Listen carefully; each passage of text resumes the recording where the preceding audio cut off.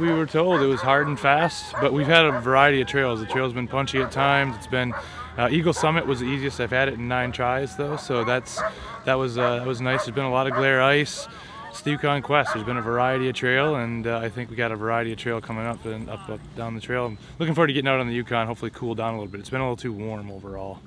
And the team, all doing good? Team is doing good. I had to drop 1 here with a shoulder injury, but I got 13 strong dogs, so we're ready to move on down the trail. And anything for the fans?